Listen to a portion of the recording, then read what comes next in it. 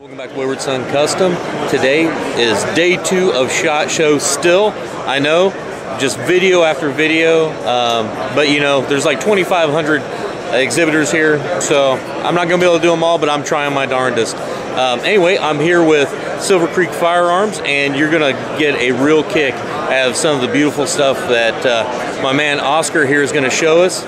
I've been told he is an expert when it comes to this company. I am told that this is all his brainchild. That's right, he's taking full credit for it. Actually, I don't know if that's true or not, but anyway, he's gracious enough to give me some time. So let's hear from Oscar. It just helped, that's all. We're manufacturing the 357. It's a 7-shot made out of stainless steel, 17.4, and it's a single and a double action revolver. The barrel has a variable pitch rifling in it. It starts out at 36 and decreases to, or increases to 18.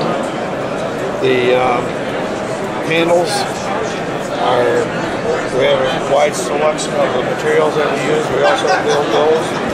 These are 100% manufactured in Michigan, and with the exception of the screws and the springs and the fiber optics, which are all American made. And that's about it.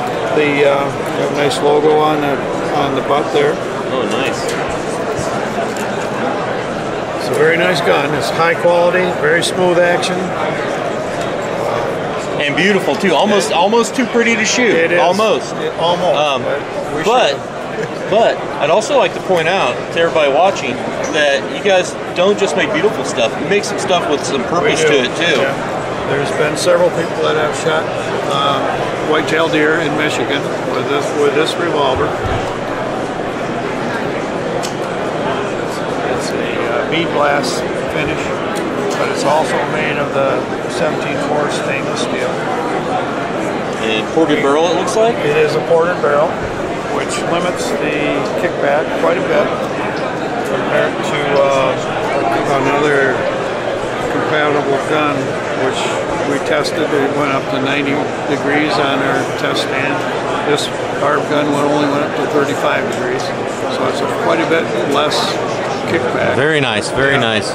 Almost like shooting a 22, huh? Well, like a 38 instead of a 357.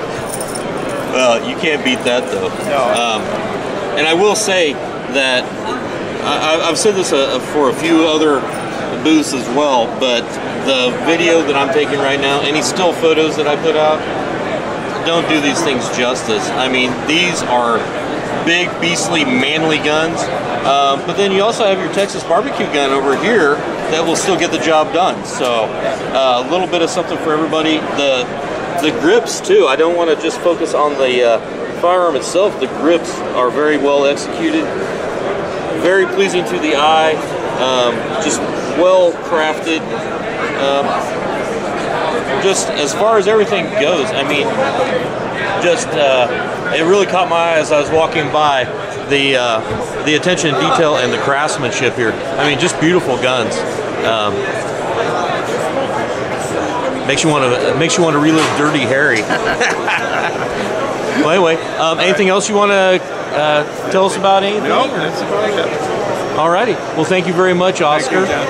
And like I was saying, guys, the quality and the craftsmanship, and not just the beefiness and the utilitarian aspect, but the attention to detail as far as the aesthetics go.